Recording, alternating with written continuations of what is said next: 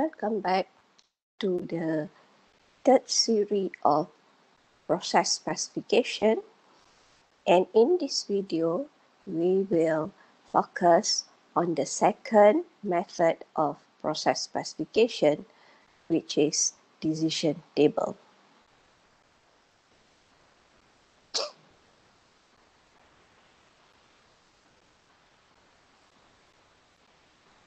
And in this topic, we will try to understand what a decision table is and how to develop it.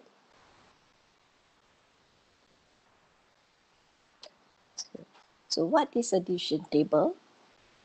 A decision table is a table of rows and columns which are separated into 4 quadrants. The first quadrant, which is the top left quadrant, this is where it contains the list of conditions that you have to make the decision. On the same row, which is the second quadrant, which is on the top right, is the condition alternative. This is where we have several columns, several columns of possible condition alternatives. The third quadrant is, which is shown on the bottom left quadrant, is the actions to be taken. Okay, so here we list down all possible actions that exist in the process. And the final, the fourth quadrant, which is on the bottom right, is where the rules for executing the action. So depending on the number, the rule, the condition alternative, then we would take the appropriate actions. Decision table will help the analyst to ensure completeness in terms of the all possible condition, possible alternative, and possible actions. Thus, it is easy to check for possible errors. From a decision table, we will be able to see of impossible situations, contradictions, and redundancies. Okay, so if impossible situation occur, if contradiction occur, if redundancy occur, on one decision table, what you can do, the analyst can do, is to remove these errors. Right. Next, we look into how to develop a decision table. So basically, the first thing that we need to do is to determine all conditions that affect the decision. Okay, so all these conditions would be listed in the condition quadrant of the table. Okay, and in doing this, in determining the conditions, okay, we have to make sure that we put only the conditions. Try to avoid of a mutually exclusive condition. A mutually exclusive condition is when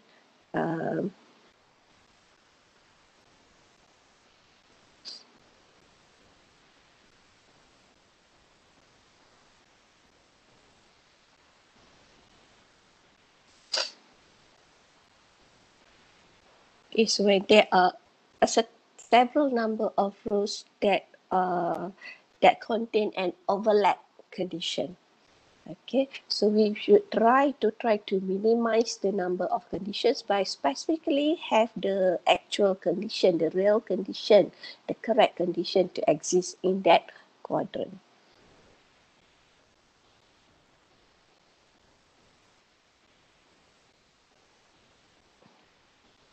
Okay. Second is to determine the possible actions that can be taken. So possible actions would be written on at the bottom of the quadrant condition. So those are okay. So the number would become the number of rows in the lower half of the decision table. Third is to determine the number of condition alternative for each condition. Okay. In the simplest form of a decision table, there would be two alternatives, that is a yes or no for each condition. In an extended entry table, there may be many alternatives for each condition. So it depends on whether you are using a yes or no type of alternative for each condition, or you use a different an extended entry table. So make sure that all possible values for the conditions are considered.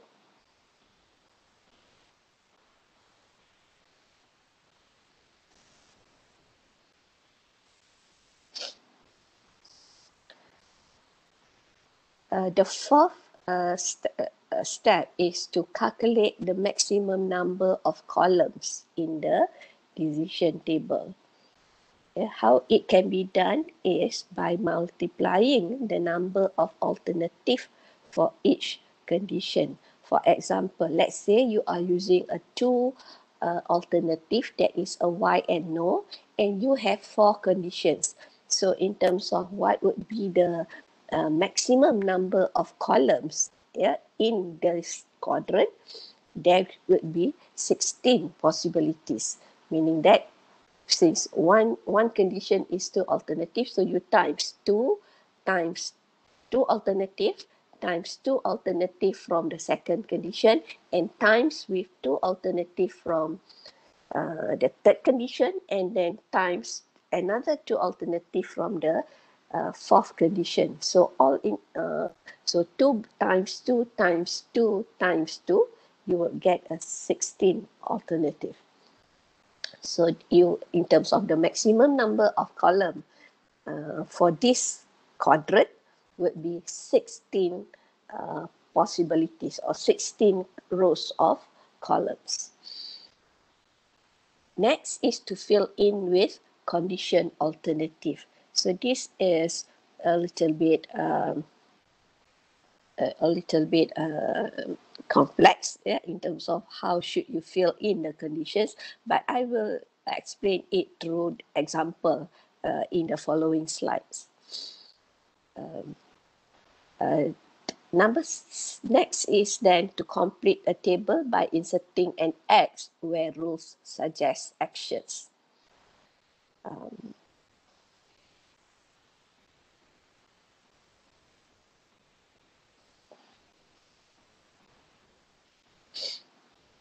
Okay.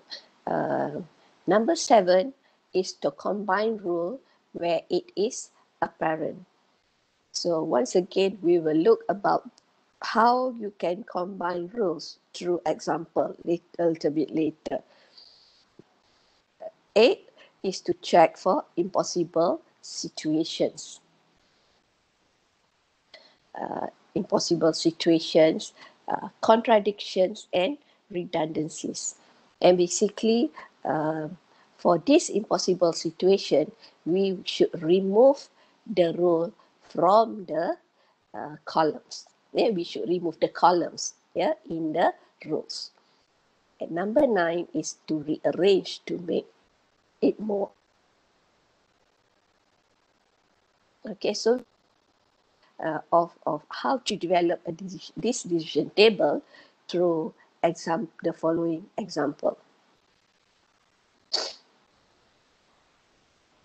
Okay, let's see in this example. Yeah, the description given. Benner's restaurant has two categories of employees.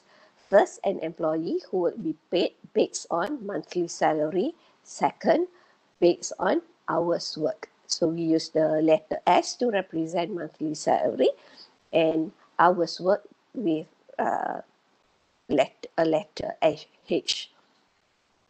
So basically, this is a condition, yeah, the type of employee. If a employee can be of a S employee or H employee. Another condition is on the type of hours work. Yeah, so there are three types of hours work: less than 40, exactly 40, and more than 40.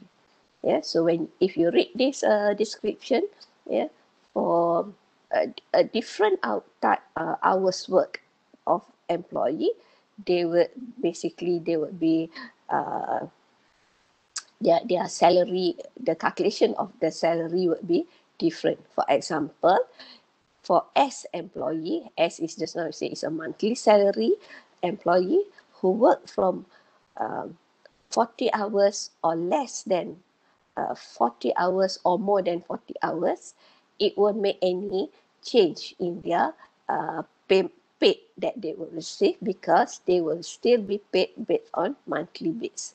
However, we see that for H group of employee, um, the number of hours work will have a different effect on the calculation. Yeah.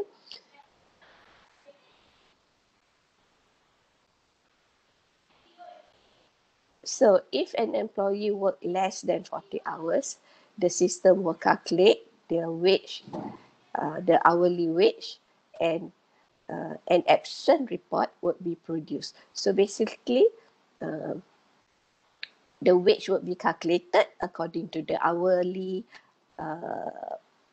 hours work, and another action is to produce absence report. Okay. The next statement says if H employee who has worked exactly 40 hours, the system will pay hourly wage. If H employee work more than 40 hours, the system will calculate wage and also calculate for overtime. Right. So then, from this problem, this is the one decision table example, an initial decision table that we can produce. Okay, so in terms of uh, conditions, right? So there are two conditions, yeah, of employee type, hours work.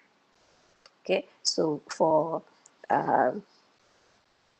so thus for the condition alternative, yeah, the row alternative, we would have in here we have like 6 columns, yeah, because we are using based on employee type, which is S or H.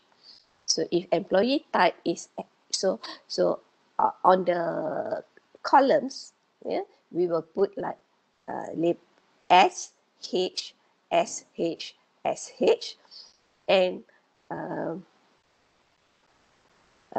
why we have 6 columns?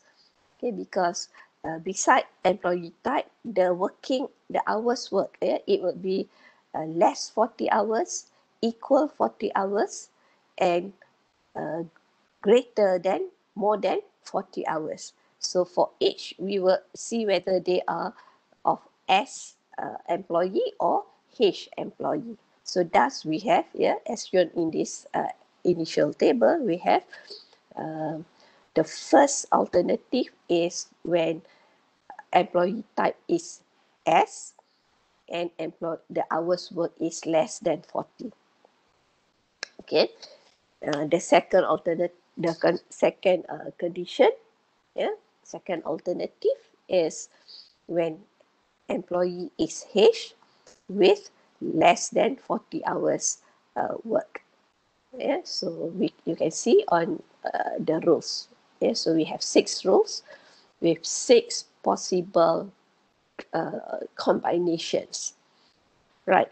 So at the bottom of the um, table, we have the actions. So what are the actions from the problem? So there are 4 actions. Okay. The first is pay the base salary. Second is calculate hourly wage. Third is calculate overtime. Fourth is produce absence report. Yeah, so you need to be able to extract these actions from the problem given. All right. So now, once you have list down, so once we have list down all these 4 actions, then the final part is to determine, for each rule combination, what should be the action entries. So for the first rule, which involve as worker, so we, from the problem say for as worker, we pay the base salary. Yeah, so the calculation, the wage does, the number of hours work is not going to affect the base salary. So that's why in column 1, 3, and 5, since 1, 3, and 5 involve and refer to employee type S, so we will mark the pay base salary for these 3 columns. For the next combination of rule, yeah, since the second rule is for employee H and work less than 40 hours. So if you refer back to the problem, the description given, for employee hourly wage employee with number of hours work less than 40, the action taken would be to calculate the hourly wage and to produce absence report. So there are 2 actions that will be taken for this rule. Okay. So next, so you move to rule number 4. Okay. So rule number 4, exactly 40 hours work for hourly wage employee. The action that would be taken is only to calculate hourly wage. And finally, on the 6th column, where employee hour is H, then we will end the hours work. So there are 2 actions, okay, to calculate the hourly wage and to calculate the overtime. So this is the initial table. All right. So now what do we need to do next? Okay, we will see. The next thing is to see at whether there exists an impossible alternative, or would there be some kind of an overlap alternative. Okay, so we will try to see whether we can simplify this table. Right. So if we look at this, this is the simplified table. So how do we come up to this table? Okay. So if we look back from this table, when we look at employee type, for employee type HS, the monthly, the salary based on monthly salary base.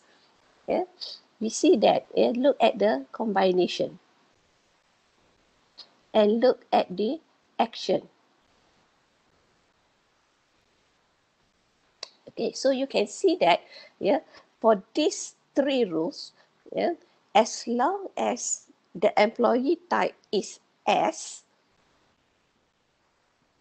then the action taken is pay-based salary. So we see that whatever the value, whatever the condition of hours work, yeah, the rule for hours work, it is irrelevant. Okay, because if the hours work is less 40 or 40 or greater than 40, yeah, the same action would be taken, yeah, which is pay-based salary. So this is, from this example, we see that we can actually combine rule 1, 3, and 5. Okay, so how do we show it on the table? Yeah, this is how we show it in column 1 of this simplified table. Okay, so in this table, we mark the employee table with S. Okay, however, for the hours work, yeah, we just mark it with uh,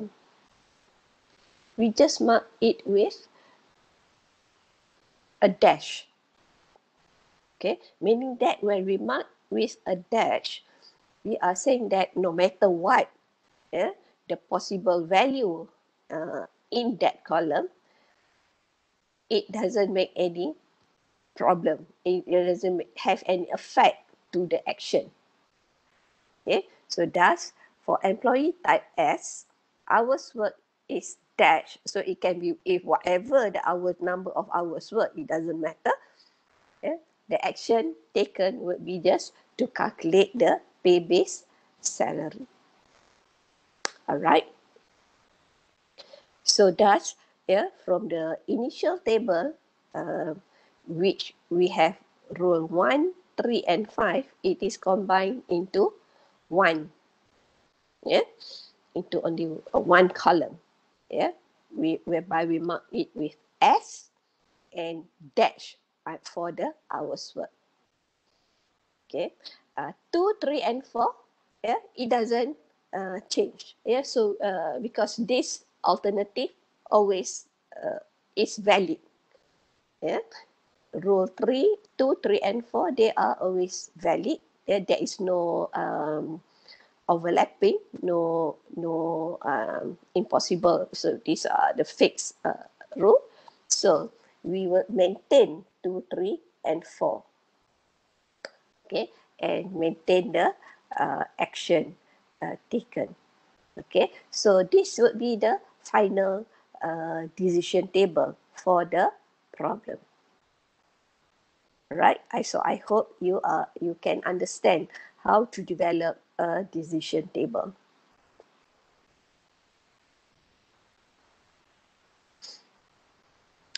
Okay, this is another example. This example is showing when we use a yes or no situation. Well, actually, based on the first problem, you can also try to come up with a decision table using a yes and no condition. Yes and no alternative. Okay, so here, yeah, so this problem, I think you can try to look on this problem, the description of this problem in the Kendall book. Yeah, so it's about constructing a decision table for deciding which catalog to send to customers who order only from selected catalogs. So for this problem, yeah, when you read along the problem, you'll be able to identify 3 conditions and 3 actions as stated on this diagram. Okay, so we want to show, we want to discuss on when we had, yeah, how do we come up with these alternatives, yeah, for the rules. Okay, so remember from the steps, yeah, mentioned here, yeah, 4, yeah, step number 4, to calculate the maximum number of columns in the decision table, then before we can fill in the condition with alternatives. So let us go back to this slide. Okay, so in here we have 8 columns.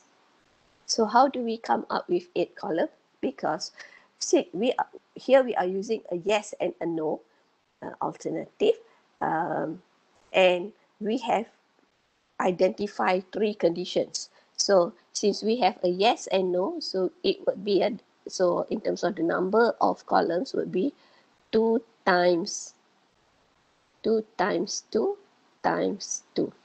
Okay, so we have 2 yes, no for the first condition, 2 from Christmas catalog, the second condition, and another 2 alternative from the third condition, and thus this brings us to a total number of 8 possibilities or 8 possible alternatives. Okay, so thus we have 1 until 8, yeah, the columns. Right, so the next thing is to fill in the columns with the possible action. Sorry, for the possible alternative. So how do we do it? So what we can do, yeah, what we should do is, for the first 4 columns, we fill in for the first condition, its first 4 columns, we fill it with a yes, and the next 4 columns fill it with a no alternative. For the second condition, okay, then we take the first 2 as a yes, the next 2 column as no, then the next another next 2 columns would be a yes, and another next 2, the final 2 columns would be a no. So you see the pattern, how you can put the alternative here, yeah, with yes and no. And for the third column, we have a yes for the first column, the next column is a no, yeah, and the next column with a yes, another column with a no, yes, no, and yes, no. So this would be then the possible combination, yeah, of alternative of actions, of conditions. Okay, so once we have filled in with the alternative, then we will mark the actions to be taken, the entries of actions to be taken. Yeah? So when we look at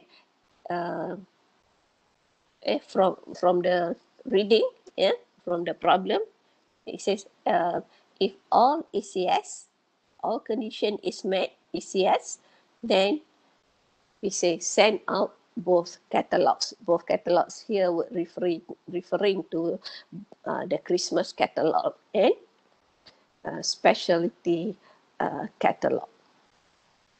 Okay, for condition 2, yeah, for alternative 2, we have 2 yeses and 1 no. Yes for fall catalog and yes for Christmas catalog, but no for form catalog. So it is with from the problem. If you read further the problem, say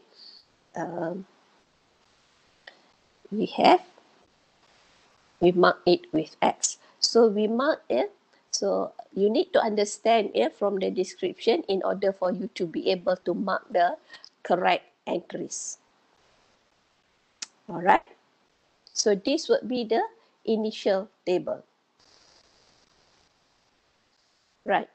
So now we look into the we look into how can we simplify. Yeah, how can we simplify? Do we need all these alternatives to be there? Do we actually need all these alternatives? Are there any kind of an impossible situation based on this alternative, or can there be any overlapping? Yeah, can we combine, just like what we did for the first example earlier? Okay, so we need to look at the this right hand side of your the decision table. So the next slide will explain to us in terms of what should we do. Now, if we observe, look at column alternative 2, 4, 6, and 8. Okay, so so this is this is the initial table. Yeah, look at this initial table for row, for column 2, 4, 6, and 8. So in this, we see that we have all the combination. It consists of yes, yes, no, yes, no, no, no, yes, no. Okay, and we see that for this three, the four actually, for this 4, 2, 4, 6, and 8. Okay,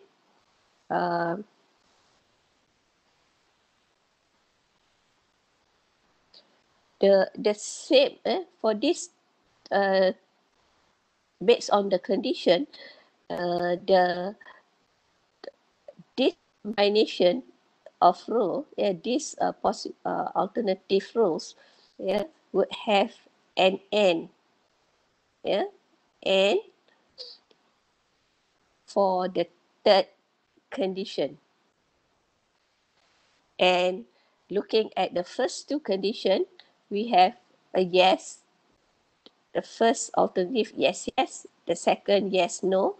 The 6 for rule 6 is no, yes, and rule 8 is no, no.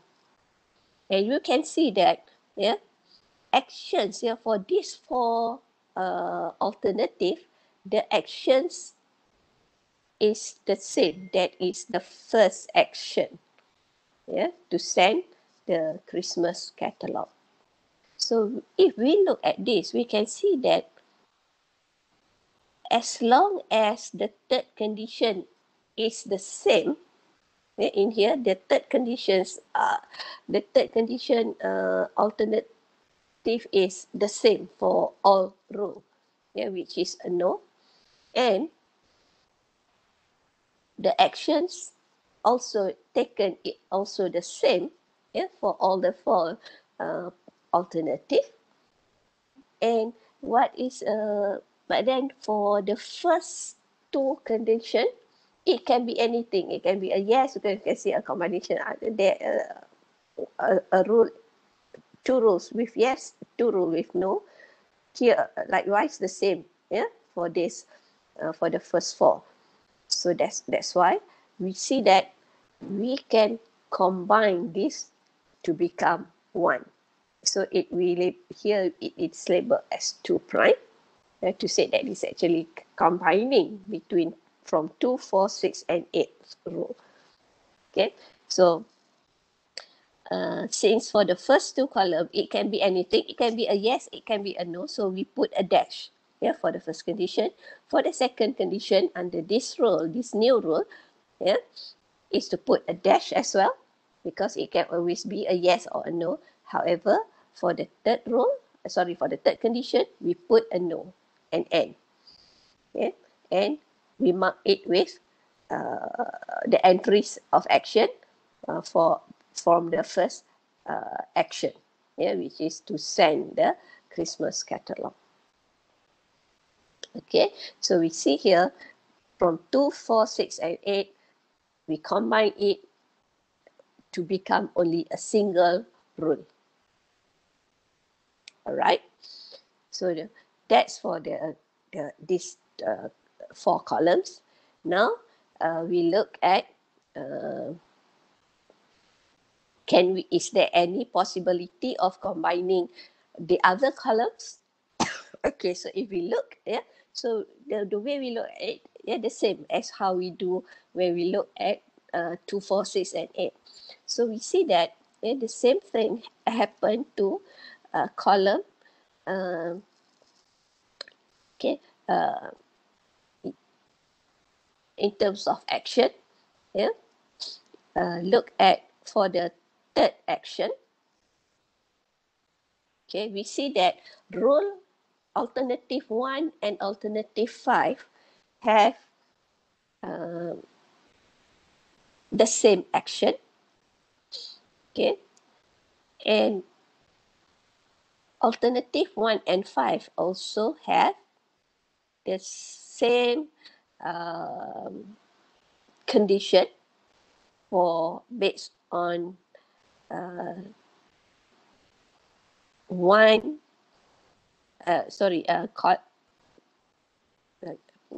um, for the second and the third condition. Okay, because the first and third condition for 1 and 5, it holds the same value. Yes, yes. Okay, so once again, and for the first condition, for this rule 1 and 5, we see that it can be either yes or no. Okay, so from here we see that we can combine one alternative 1 and alternative rule 5 to be one uh, rule. Yeah, so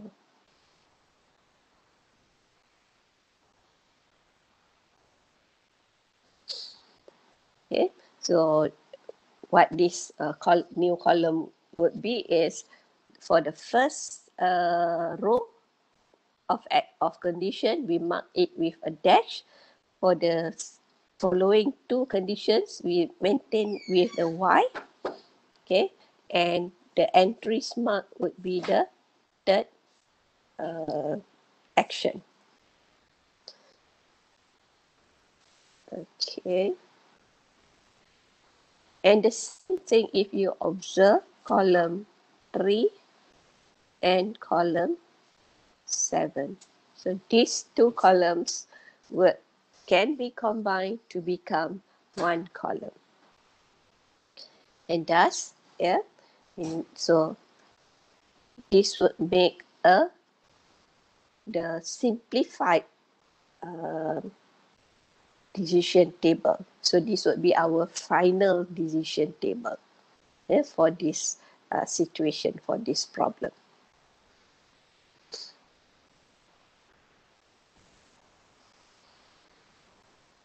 Okay.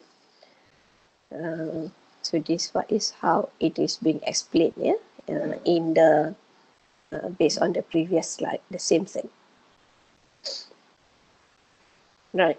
So we should also check for completeness and accuracy. So we look at, is there any impossible situation? So this is just another example. Yeah. If you look, let's say we have a decision table which look like this. Okay. So this is an example of an impossible situation. Okay, because both condition is marked with yes and yes.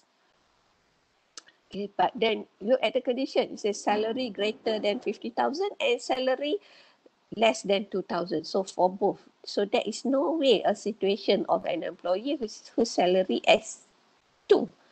Yeah, meet the two conditions at the same time. Yeah? So this is an example of impossible situation. So what you do is actually you need just to cross out this rule from the table. And another is about contradiction and redundancy. Okay, from this example, yeah, if for example you have what we can see as a contradiction. So a contradiction is when we can see two or more rules, yeah, two or more alternative. It's not they contradict with each other. Okay, so for example here, yeah, condition 1 and condition, based on condition 1 and condition 2, we have all these three rules. Rule 1, alternative 1, 2, and 3. It has yes, yes, yes, yes, yes, yes. And for condition 3, we have a dash. Remember when we say a dash, it is, it can be either a yes or a no. Yeah. We have a no, we have a yes, a no. Okay, so here we can see and the action taken. Yeah, this is both for the first two condition. Yes, action is action one. But then when we look at two, yeah, alternative two, it is yes, and no. Okay. However, action taken is three. Okay. And the same thing also for alternative three. We have the first two, yes. We have dash can be a no, yes. But then this time it is um, it is marked with uh, action number two. Okay. So these three rows contradict with each other. So we need to find out whether what is actually the possible combination and possible action, right? And we need to um, um,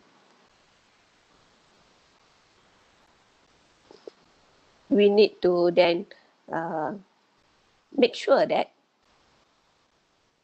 whatever possible actions here, they don't contradict with. So we need to do possible corrections to the table.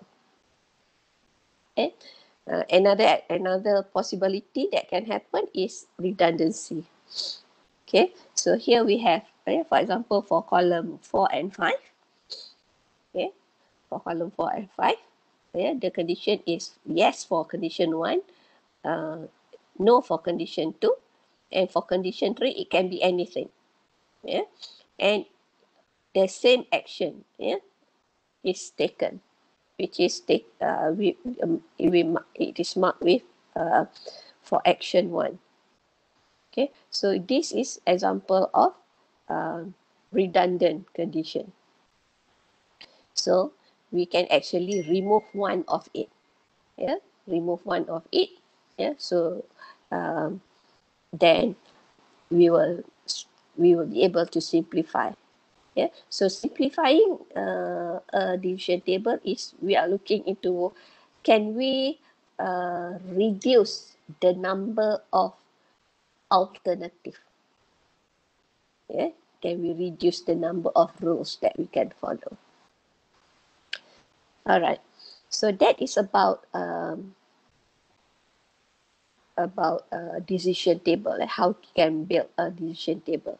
So next, you can try out to produce a decision table using based on the problem that given in checkpoint 1.